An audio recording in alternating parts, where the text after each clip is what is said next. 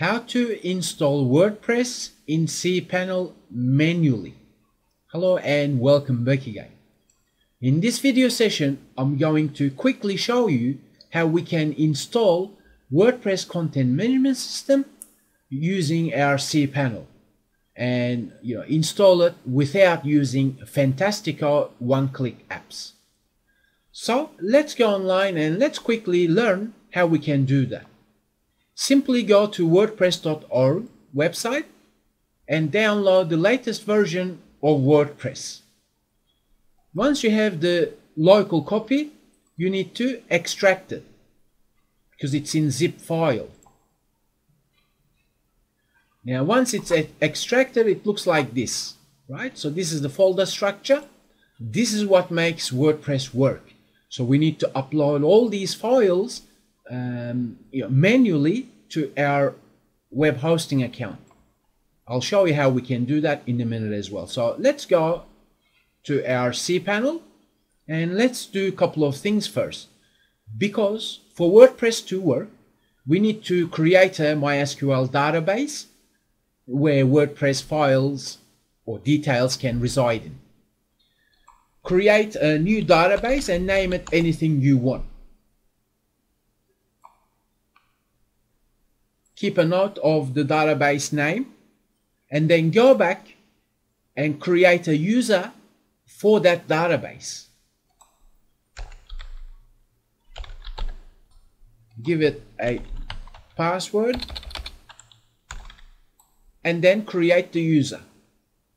Now before we move on, realize that the username that we've created with a password, take a note of this new username and password because we will need that later on. So let's go back to MySQL databases again. What we need to do is we actually need to attach that user that we created to the database that we created. So simply locate that option in your CPanel database menu here. As we can see, yours may look different, but we still need to attach these details together.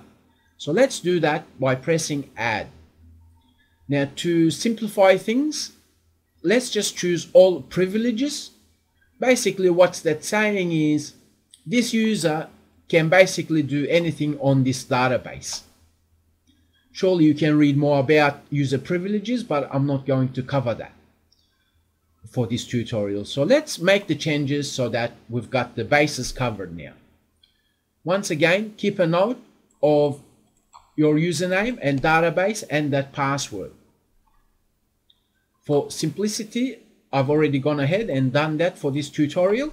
So this is the database name, the user for that database, and a password for that user. Now what we have to do is simply go to our CPanel file manager, press on file manager and go to our home directory. Then we simply locate public_HTML folder.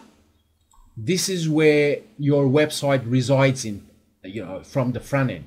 So when someone types your domain name into the address bar, whatever is within this folder, that is what they are going to see. And for us to install WordPress manually, we actually have to upload all the files and folders that make up WordPress. Now at this stage, doing that manually, as in uploading all those files, will take hours. So therefore, let's simplify the process by using FTP program called FileZilla. Simply download it. So all you do is download the version that suits you. You don't have to type in and become a type in your email, become a subscriber here. You can actually download it by direct link by simply pressing on it. Okay, so once the program is downloaded to your local computer, all you do is install it, because when you do, it'll actually look like this. all you have to do is go and locate File menu option and press on Site Manager. Once you do that, insert your domain name here. You can leave the port empty because it'll work that out by itself. You can surely choose different encryption protocols. Let's just use plain FTP because it's a new domain or new installation. For logon type, you can give the details for an FTP account that your web hosting service provided for you. So simply choose logon type account, give the username and password for your web hosting, okay, and then you simply press OK, because now we'll be able to log on manually, as in using FileZilla. Okay, so what I've done is, for this tutorial I created this sample for you, but I also actually have a different details here. So let me cancel this so that we can log on properly. So all you do is log on to your web hosting account and press on this little plus icon and locate public_HTML folder. Press on that. Now simply locate the WordPress content management system you downloaded locally. So all we do is we find that folder we downloaded and open this here. What we now have to do is select all these files and folders, select them all either one by one. You can grab and drag if you want. You can grab and drag if you want, or you can press on a folder or file and press on Shift on your keyboard and select all of them and then drag and drop, or you can right click and upload. So what's going on now is our WordPress content management system files and folders are being uploaded to our web hosting account. To demonstrate the point, let me show you. Now this is where the files are being uploaded. If we refresh, you'll see the first folder is being uploaded right now. So this may take a minute or two, and while that's being uploaded, let me show you an important element.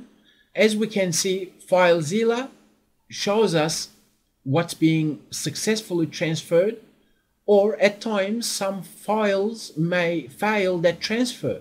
If that's the case, keep an eye out on this, and when everything is successfully transferred, then you know we're good to go for our next step. If not, simply re-upload whatever failed to transfer. Okay, now everything is uploaded and there are no failed transfers. What we need to do is locate WordPress config sample file and actually rename it. Let's rename it and let's hit return. Now the file looks like this. All we do is we need to edit the file. Let's edit it. Now this is where the database name, database username and the password, we need to insert that right now. That was our database name. The user for that database, just simply copy and paste or type it down if you please, and password is that. Now what we need to do is copy this URL and open that up in a new tab, because we're gonna then see all these random salt keys here. These to do with security. It is very important that you actually go to this URL and generate these random details, and then copy, as in delete the one that is empty there, and include your own version of these random keys, okay? Because it'll be unique to you only. Now, before we move on, it is very important that you can leave things at default, but most hackers, they actually rely on the defaults of WordPress, meaning you want to keep yourself safe as possible, so therefore never leave things at default. Table prefix should be changed to something that is more desirable for you. You can say my WordPress underscore just some random something, right? So make sure don't just use the default. Also, while we're here, let's also paste this helpful housekeeping couple of lines of code. As we can see, what we're saying, empty the trash after 7 days. Revisions, just only keep 2 of them so that our maintenance becomes easier, okay? But I tend to use this all the time to make things easy for me for maintaining my WordPress files and folders and databases and so on, okay? All we now have to do is hit save. Now that's saved. All you then have to do is go to your domain and refresh, and voila, WordPress is installed. What we now have to do is simply give title for our site. Now the username at this stage has, it is to do with the front end, to log into the dashboard. So simply never use things like this, okay? It's not smart. Instead, use a unique username to log on to your dashboard.